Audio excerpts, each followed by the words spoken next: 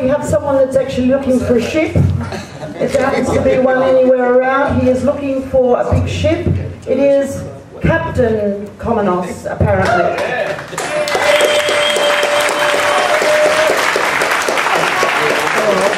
Thank you. To say that I was ship-faced will be alright. All will be revealed. It's my St. Patrick's Day hat.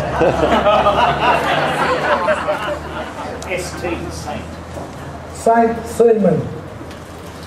St. Patrick's Day, the day the town turns green, makes me think of all the Irish that were transported to the penal colony Australia. And in the early 1800s, 3/4 of the white population of Australia was of Irish descent before it became the land of opportunity. St. Patrick's Day makes me think of the very nature of Australian society and its history. Makes me question my own positioning and how I fit in, how I came to be an Australian in Australia. My mother's father, Mick Mangos, came to Australia in 1908 from an island in Greece, Castellorizon, a tiny island in the Aegean surrounded by sea, the 13th island of the Dodecanese, or Castellorosso, as the Italians called it, or its red castle left by the Crusaders. He came to Kalgoorlie as a 12-year-old, not to dig for gold, but to make his fortune working in his uncle's cafe, servicing the miners. He worked in the Vesti Meatworks in Darwin till the strike of 1918 closed them down. Then he cut cane in Innisfail for 2 years until he settled in a cafe in South Melbourne in 1920.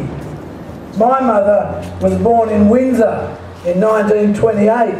She grew and attended Presentation Convent and the Emily Macpherson School of Domestic Science to prepare her for marriage.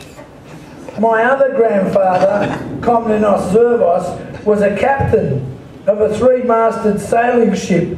He hauled charcoal from Turkey to be taken to Lebanon and Egypt and all around the Mediterranean.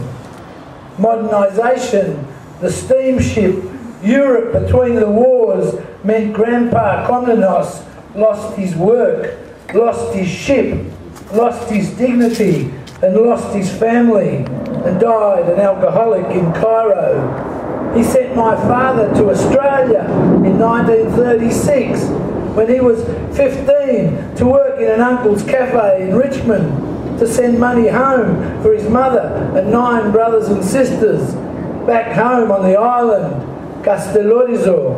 And after the war, after the homes had been bombed and the island evacuated by the British to refugee camps in Egypt, my father brought them all to Australia in '48.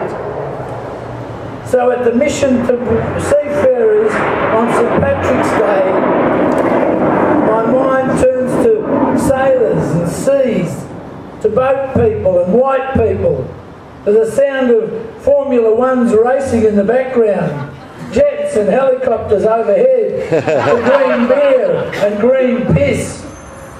And I stop a while to ponder where I am and where I've come from and where that we might go. Thank you.